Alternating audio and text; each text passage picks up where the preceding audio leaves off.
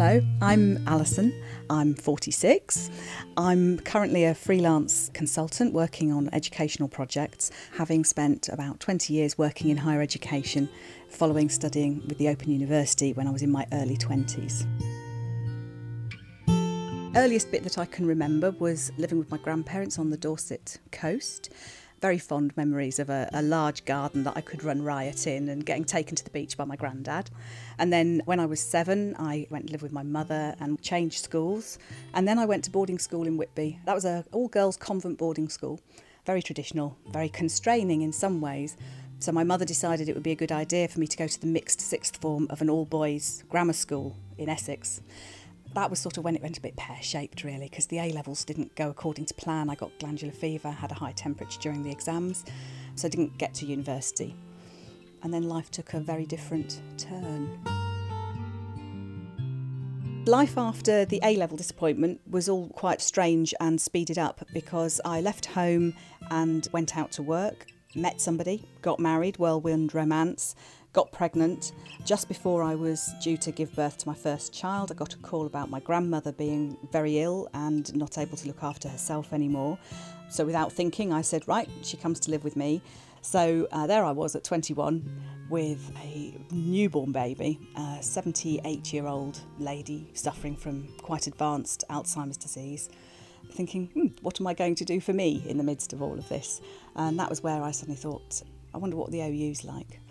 And just fell in love with it pretty much from the first tutorial. Essentially, I did interdisciplinary arts and humanities, and that led into doing the higher level courses focused on literature. So I did something on the 19th century novel, I did something on the 20th century novel, and I did something on post-colonial literature. The post-colonial literature one was quite interesting because people said, what on earth are you studying that for? That's never going to be any use to you.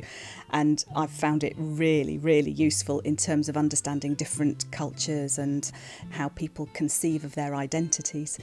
Even going right back to that Arts Foundation course where it was about how did the Victorians conceive of themselves and how did that manifest in the buildings they built, the clothes they wore, and that follows through into how organisations organise themselves and how they expect their people to behave.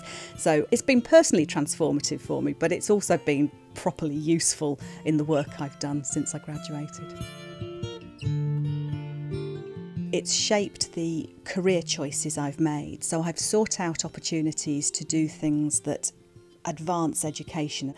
The organisations I've worked for have been working with higher education lecturers, helping them refine their practice, giving them mechanisms for celebrating their achievements. And more recently, with being Executive Director of the AUA, I've done that with the less visible bit of the education system. Raise the profile, raise the professional confidence of university managers and administrators. And that traces right back to my experience with the Open University, where it gave me an opportunity to make visible my intellectual potential, which the traditional system hadn't given me a chance to do.